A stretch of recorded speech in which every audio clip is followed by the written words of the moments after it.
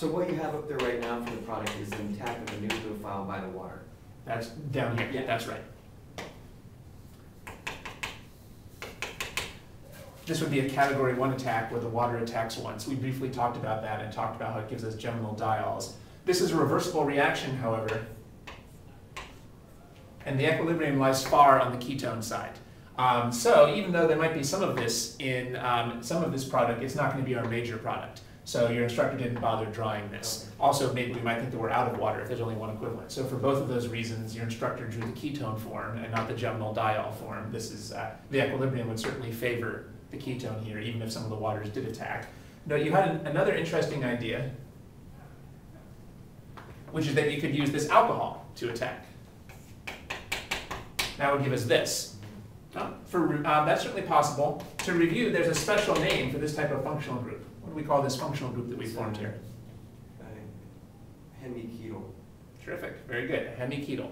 Hemi, because it's half hydroxy and half OR, and ketal, because it comes from a ketone. That would be certainly a possible reaction here. And if there was even more alcohols, maybe some of them would attack a second time and give us a full ketal. However, all of those are equilibrium reactions too. And again, the equilibrium lies far on the ketone side. In this case, again, they didn't bother showing that reaction over here. They stuck with this.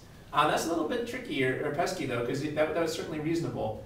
Hopefully, since you're doing a multiple choice test, hopefully they wouldn't give you both of these as the answer. Hopefully they would only give you one in this case, because that is a little tricky to figure out. But we should keep in mind that even though alcohols and waters can attack ketones, usually the equilibrium favors the ketone or the aldehyde. So in a case like this, we're going to be focusing on how the water attacks the ester over here, and not focusing on how it attacks the ketone. That's starting to get a little tricky. So, as it turned out, this was the answer that your instructor gave. Again, it looks like you could expect to see on the test multiple functional groups. Incidentally, why don't we try naming this?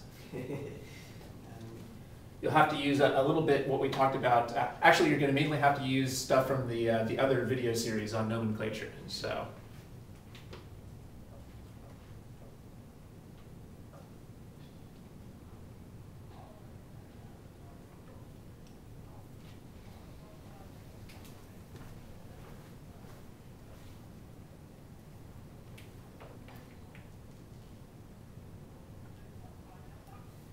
would the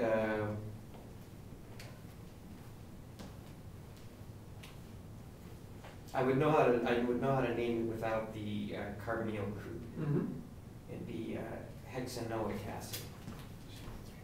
Absolutely. How do we treat the ketone? Yeah, that's the question. Well, first of all, how did you know that this gets the suffix and not the ketone?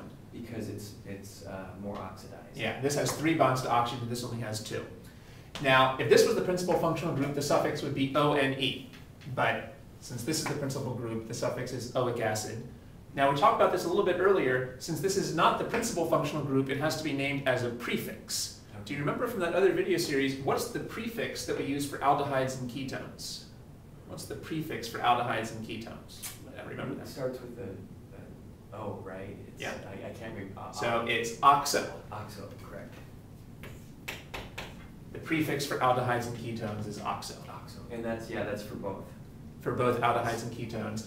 They have different suffixes, but they both have the same prefix, which is oxo. Do we have to indicate numerically where it's located? Yep, that's good that you thought about that. So where would it be located? 5. Right. We have to start the numbering over here to give this terminal group the lowest possible number. So it would be 5-oxohexanoic acid. Right, that's a pretty typical problem. Okay, so let's see. So what we've seen here is that adding water, we can add water to any of these to make carboxylic acids.